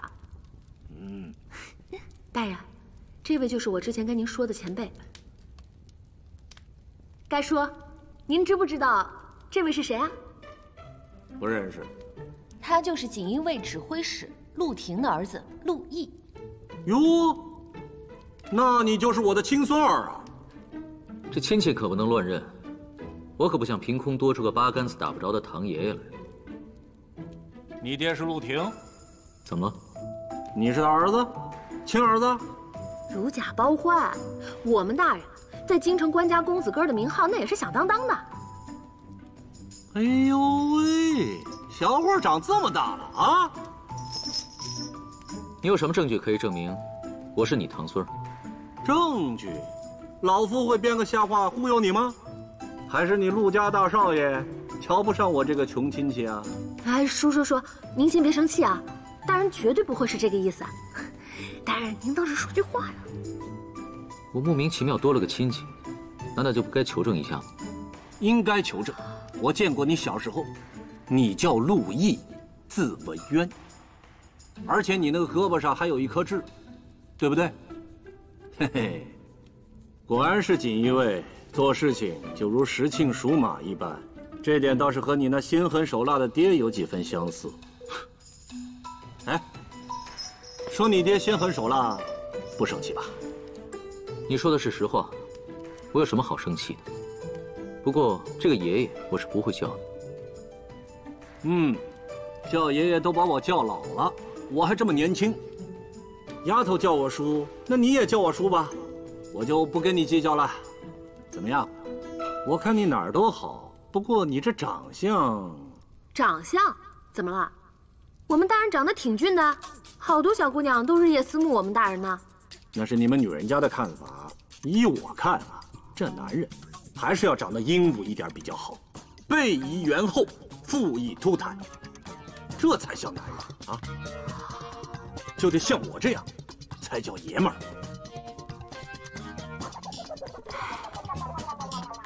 倭寇为什么要把你困在这儿？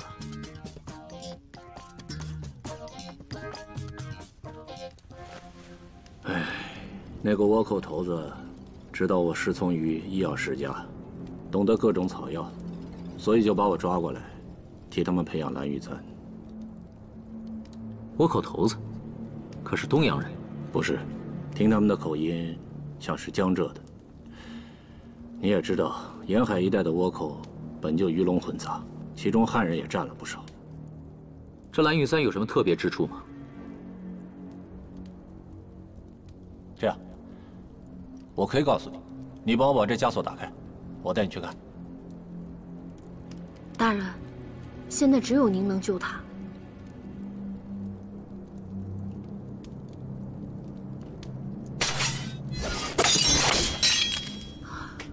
大人厉害，带我们去。叔。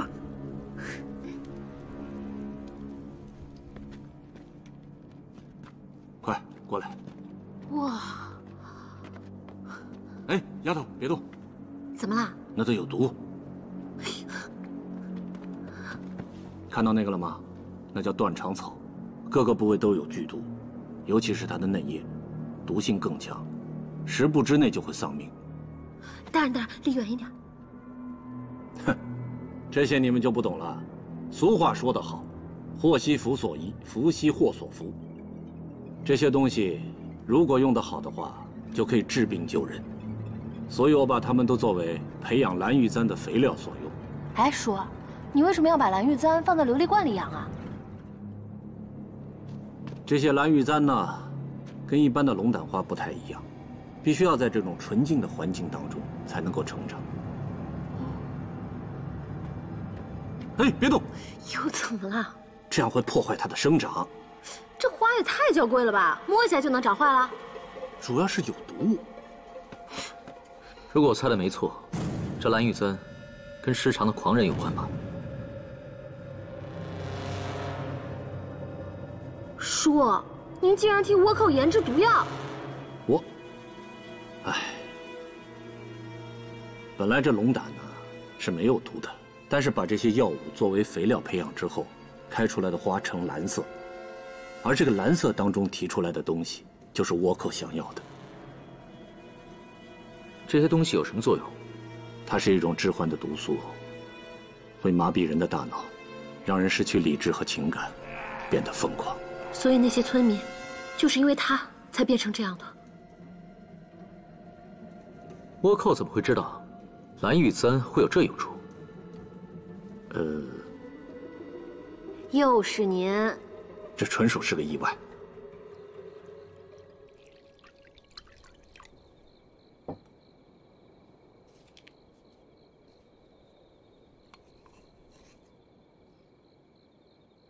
你是当世第一神医是吧？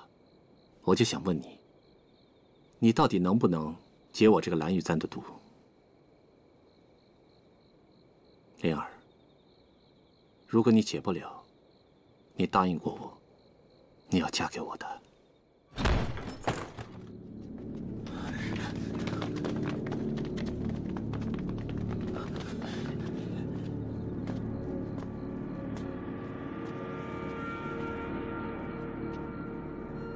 你们进屋都不敲门的吗？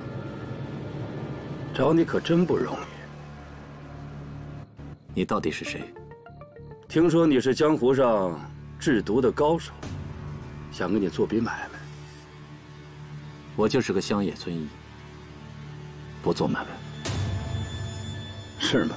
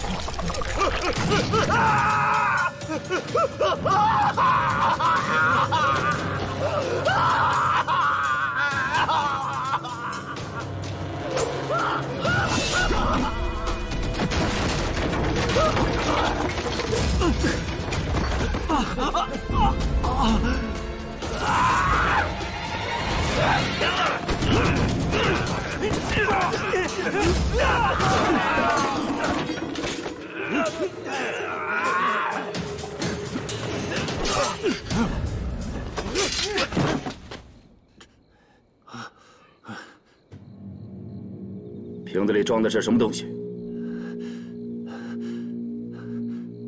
我不告诉你。肯定是好东西，带走。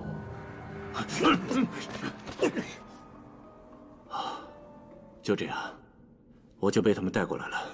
倭寇是想用这些来炮制狂人？这东西有极大的传染作用，我猜他们是想把这些人作为传染源给放出去。现在看来，他们应该还不具有传染性。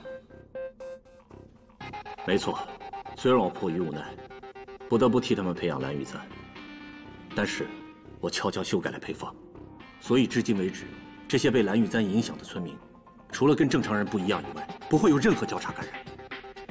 我知道了，难怪蓝清玄会在晚上看见倭寇拖拽村民，原来他们是在做实验啊！如果真的成功了，那沿海的抗倭将士们可就遭殃了。他们居然用索隆井掩人耳目，在这炼制毒药，还用无辜村民来做实验。若是这个蓝玉簪真的有这么强的感染性，那一人染上，所有的人都会变成六亲不认的狂人。如此下去，后果不堪设想。叔，您这是在助纣为虐啊！不过我也理解了，不是每个人都愿意牺牲小我保全大我的。您这留了一手，也算是将功折罪吧。为了以防万一，我们要把这些跟蓝玉簪有关的东西统统毁掉，免得他们再拿此物害人。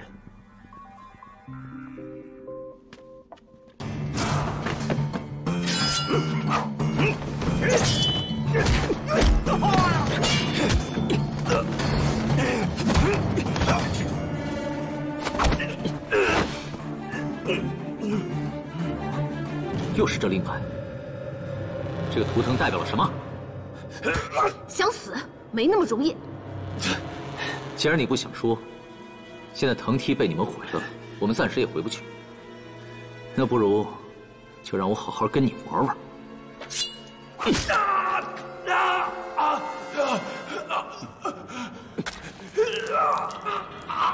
你不想说，我们就继续，直到你想说为止。那腰牌上刻的是周幽灵。周幽灵，那是什么？周幽灵是东瀛的一个传说，大当家的将它刻成我们的图腾，就是想让我们也成为周幽灵一样，争霸海域。大当家？你说的可是毛海峰？是，就是他。毛海峰也来了扬州？我不知道，不知道。我真的不知道，大当家的行踪不定，除了他贴身的几个人知道，我们真的不知道他的下落。那些马是如何上山的？在密林深处还有一条小路，是以备不时，出战之用。想的倒是挺周全。大人，我们得赶紧回去，把时机告诉村民。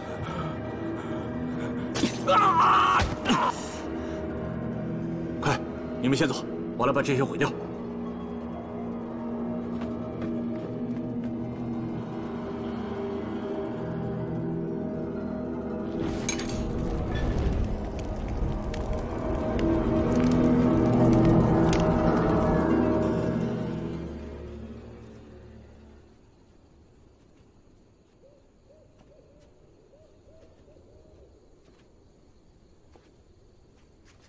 董吉胜这次敢如此行事，恐怕还是留了后招了。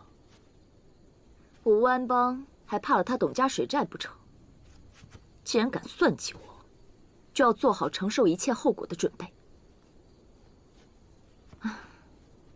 怎么了？你还在担心谢霄啊？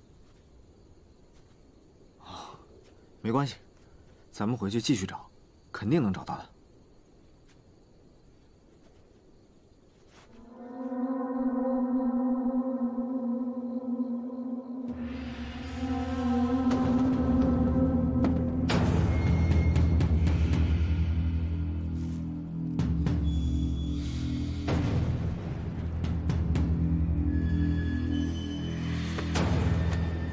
石家世代守护锁龙井，如今出现灾星将士，石家族人朝不保夕，被逼离开此地，还请神龙显灵，替我们镇压这灾星，保我族人平安。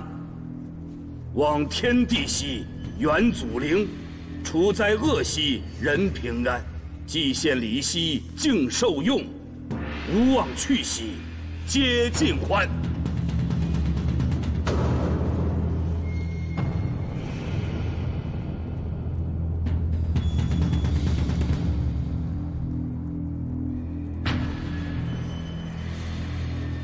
现在去唤醒神龙，供上祭品。大人，您看，我没骗您吧？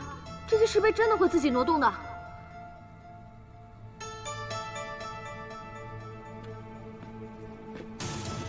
哎，等等我！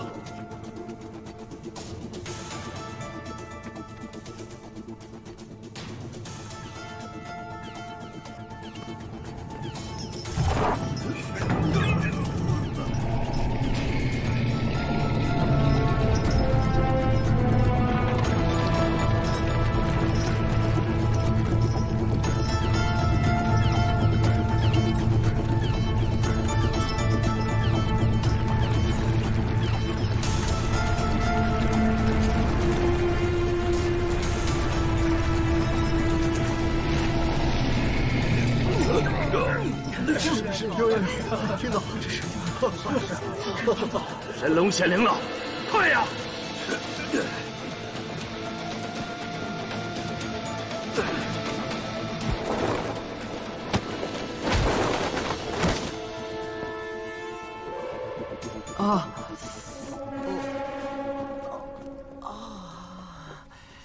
什么玩意儿？谢霄。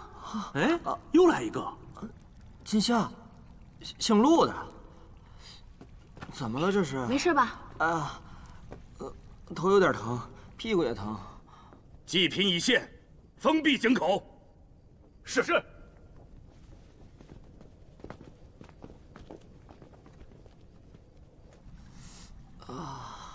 还好大人替你挡了一下。啊？什么意思啊？大人救了你的命，不然你早摔死了。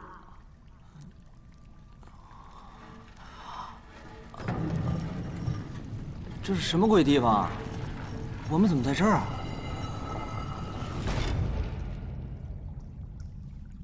哎呦，干嘛呀你？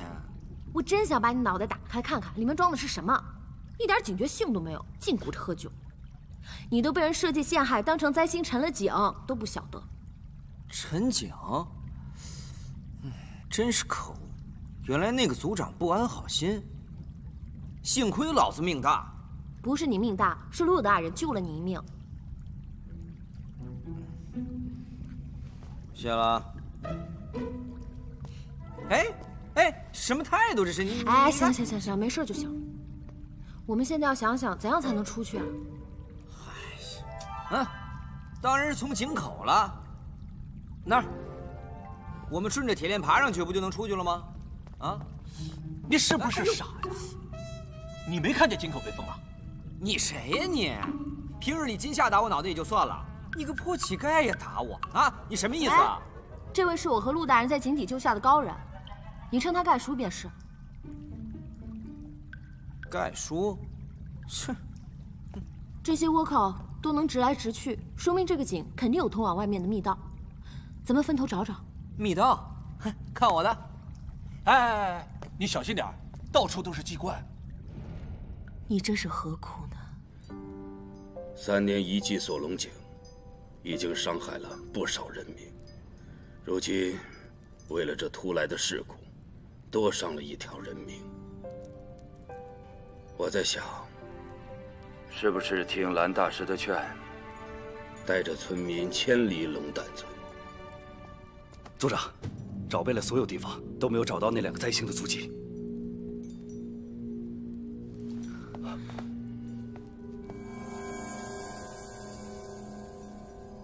他们能跑到哪儿去呢？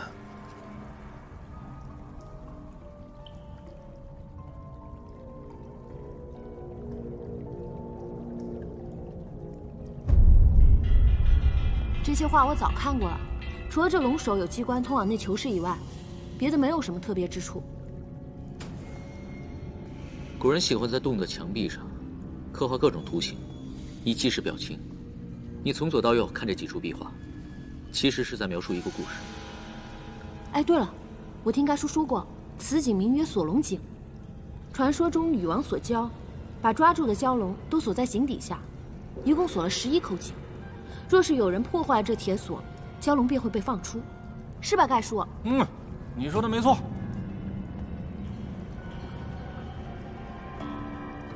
谢霄，干嘛？离扬州最近的是什么海域？应该是东海吧。距扬州城有多远？保守估计400余里。大人是发现了什么？这些壁画，一半是阳刻，一半用的是阴刻。阳刻、阴刻。你看一看，我们脚下的这个圆形。这是太极图。没错，《道德经》里写道：“道生一，一生二，二生三，三生万物。阴鱼有阳木，阳鱼有阴木，阴生阳，阳生阴，互存互根。”这太极图看似简单，却包含了世间万物生长变化的规律。太极生两仪，两仪生四象，四象生八卦。难道这些石碑其实是按照这个八卦的形状排列的？哎，说不准这井底真有个龙，要靠这八卦阵来镇住呢。你们看啊，这周围还真的挺吓人的，全都是恶龙。什么恶龙不恶龙？大人的推断是有理有据的。哼！哎呀，我就说吧，你们这些人说话总是文绉绉的，老夫是真的听不懂。你就告诉我，这锁龙井有何用？这应该是古人设的机关阵。若我的猜测没错，这锁龙井用于治水。我之前在《水经注》中看过相关的引述。这八卦的阴阳中，暗藏着泉眼和海眼。古人锁的蛟龙，是指水患。上千年前，此地应该经常爆发山洪，而这八卦阵是为了引流，将洪水排入大海。你之前不是说，这石碑会经常无缘无故的变动？不是因为石碑的背后有鬼，而是因为石碑的下面安装了一种借力机关，根据这个海水涨潮退潮，影响机关来改变这个石碑的位置。原来如此啊！原来是这大海搞的鬼。那大人，您是怎么发现的？哎，这里离大海那么老远呢，你凭什么说是涨潮引起的？